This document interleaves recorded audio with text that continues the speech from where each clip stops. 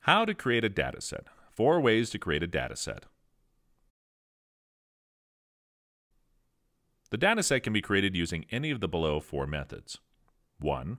Create a dataset from a sequence of elements. 2. Create a dataset from a sequence of case classes.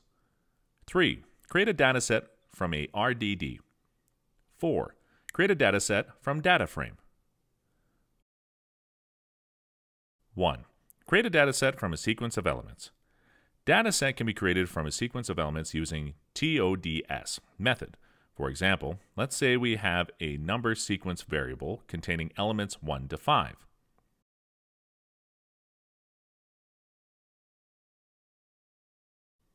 I am applying toDS method on the number sequence.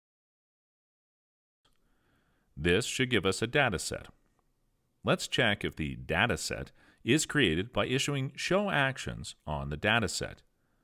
Here we can see that the dataset has been created successfully. 2. Create a dataset from a sequence of case classes. Now let's see how we can create a dataset from a sequence of case classes using toDS method.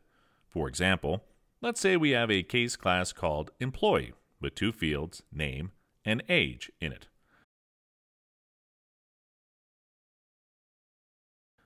I am creating a sequence with 3 employees in it.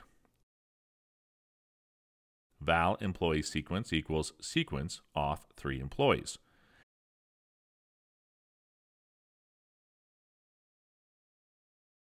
Next, I'm going to apply toDS method on employee sequence. This creates a dataset called employeeDs. We can check it out by using the show action on the dataset. Here you go. EmployeeDs dataset has been created successfully.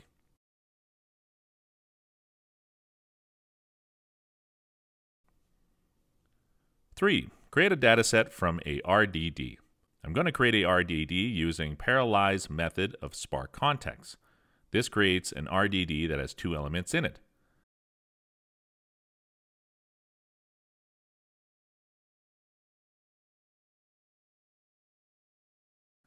Let me apply toDS method on this RDD.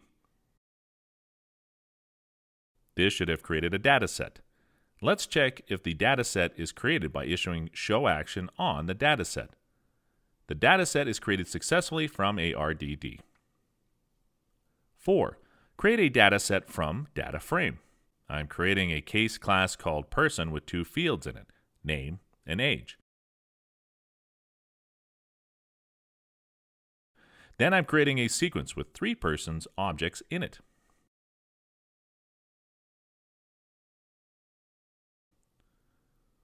Next, I am creating a RDD from a sequence of objects. I am passing the sequence object to the parallelize method of Spark context.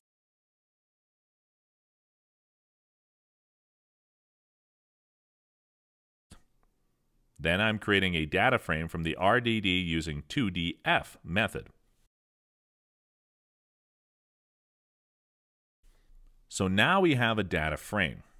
Let's convert this into dataset using as method. df dot as the schema. This should give us a dataset. Let's check if the dataset is created by issuing show action on the dataset. Here we can see that the dataset has been created successfully. To summarize, datasets can be created either from a sequence of elements, or from a sequence of case classes, or from a RDD, or from a data frame.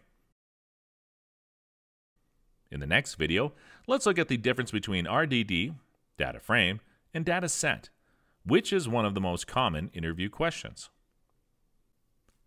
For more videos, visit our website, bigdataelearning.com/courses.